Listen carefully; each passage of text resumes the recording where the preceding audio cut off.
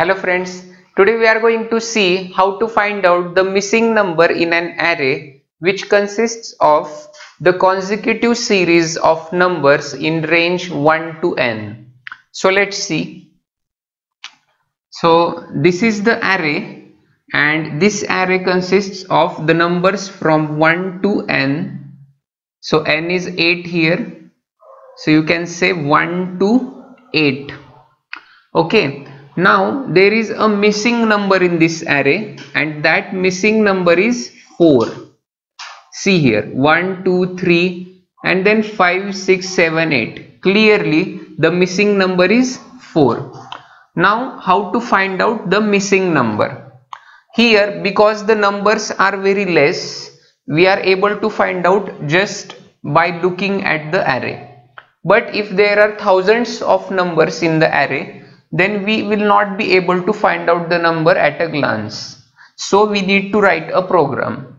So let's see how to write it. There are two methods. One is the sum formula and the second method is the XOR operation.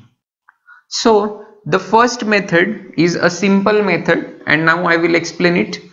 So the missing number is equal to sum of numbers from 1 to n minus sum of all numbers in the array, means the numbers actually present in the array, and this sum of numbers from range 1 to n, the formula is here. Sum of numbers from 1 to n is equal to n into n plus 1 by 2. So let's find out this value.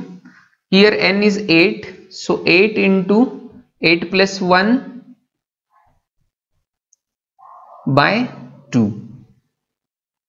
Okay, so 8 into 9 is 72 by 2 is 36. So the value for this is 36. And now find out the value for sum of all numbers in the array. Sum of the numbers in the array. So let's add all these numbers.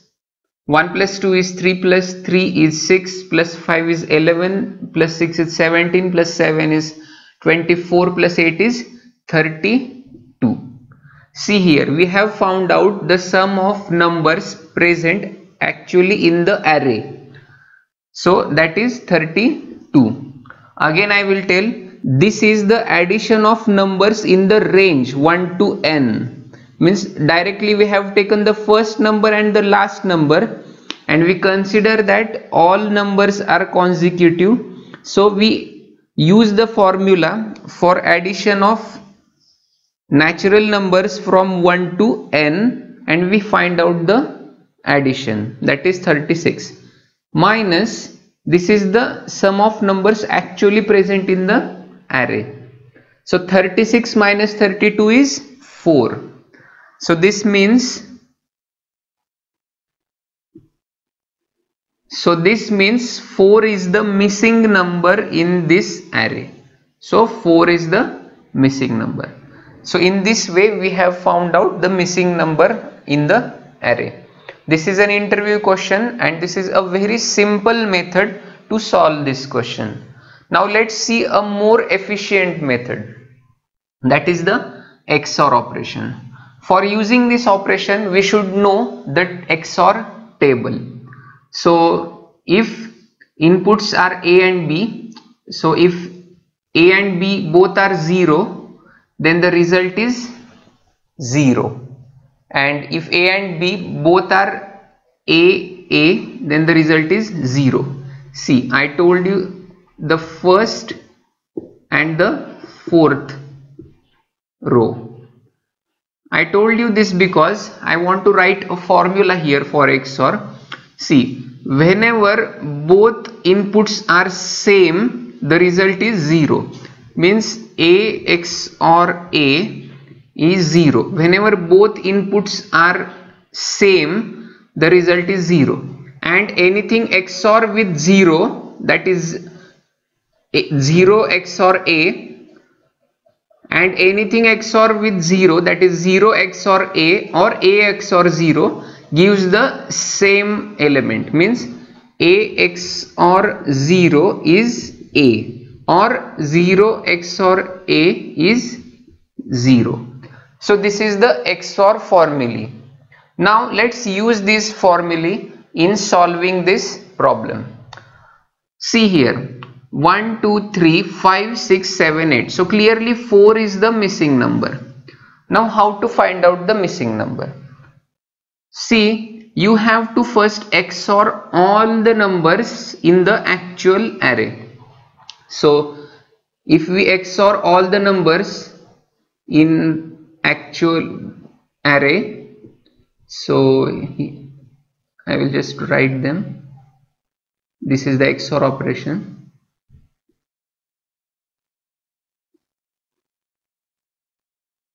So that is 5 XOR 6. So 1 XOR 2 XOR 3, 5, 6, 7, 8.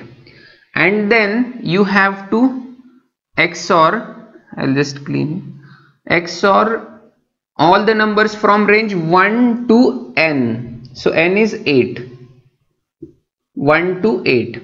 So 1 XOR 2 XOR 3, sorry, XOR 3 XOR 4 XOR 5 XOR 6 XOR 7 and XOR 8.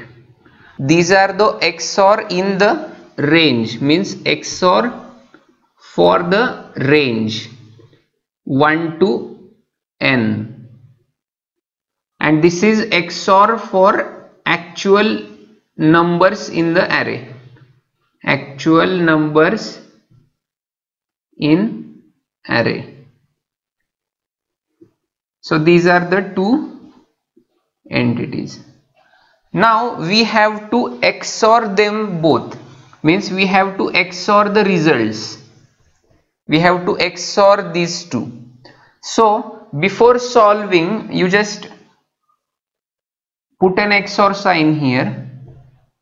Now see, all of them are in XOR, means 1, 2, 3, 4, 5, 6, 7, 8 XOR 1, 2, 3, 5, 6, 7, 8. This is the way you have to look at it. See, A XOR A is 0. So this one XOR this one, they become 0. So 0.